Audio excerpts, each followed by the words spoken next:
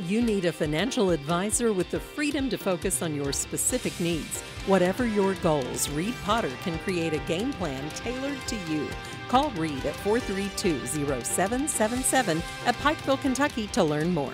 The Pikeville Poetry Slam, hosted by Pikeville Creative Community in collaboration with the Pike County Extension Office, will be held at Appcylced on Thursday, April 13th.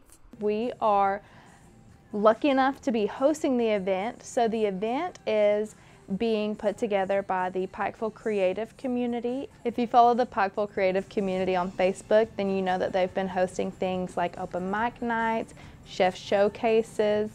They're just a really great community that's working together to create different opportunities and events to bring people downtown and show off their interests and be involved with things with people who share the same interests as them. Pikeville Poetry initially held gatherings before the pandemic, but this will be the first event held since 2019.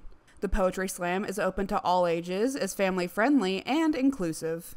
Anyone and everyone is welcome. We hope that you'll come downtown, and our hopes are that we can help revitalize this poetry community that was actually thriving pre-COVID.